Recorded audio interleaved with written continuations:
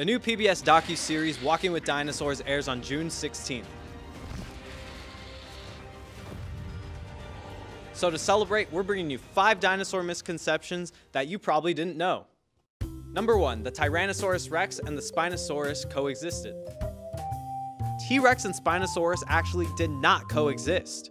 It's important to note that dinosaurs lived on this earth for 165 million years.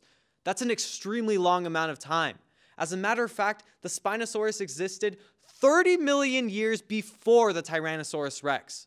So the movies like Jurassic Park 3, where dinosaurs like T-Rex and Spinosaurus were battling against each other in these epic fights, were actually completely made up and would have never happened in real life. Don't believe everything you see on movies. Number 2, Velociraptors were tall and scaly. Velociraptors weren't as big and scaly as Jurassic Park would make you think. As a matter of fact, they were only about the size of a large turkey. While they were 6 feet long, they were only about 2 to 3 feet tall, and they also had feathers. So when you think about it, they really weren't that scary at all, were they? Number 3, crocodiles are dinosaurs. This statement is actually completely false.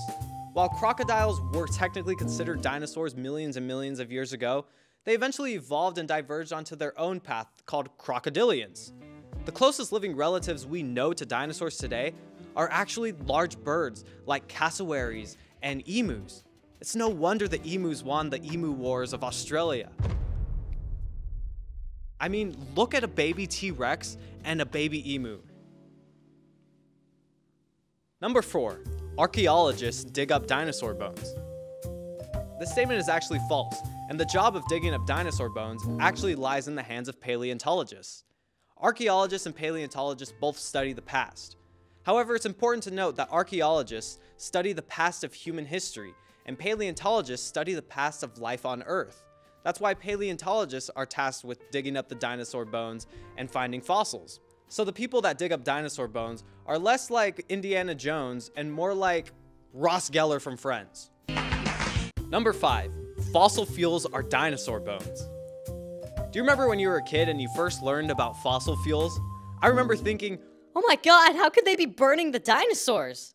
While fossil fuels do come from fossils, it's important to note that they mainly come from plants, bacteria, and algae that were put under immense pressure and heat over time, eventually turning them into things like coal, oils, and natural gases. So while dinosaurs may have lived during the same time as the organisms that would eventually turn into fossil fuels, dinosaurs themselves aren't technically used in fossil fuels. So you can rest easy the next time you're pumping gas into your car, knowing that you're not pumping an old Tyrannosaurus Rex into your Hyundai Sonata. Want to learn more about the wondrous prehistoric world of dinosaurs? Tune into Valley PBS Monday, June 16th at 8 p.m. for the new docu-series Walking with Dinosaurs.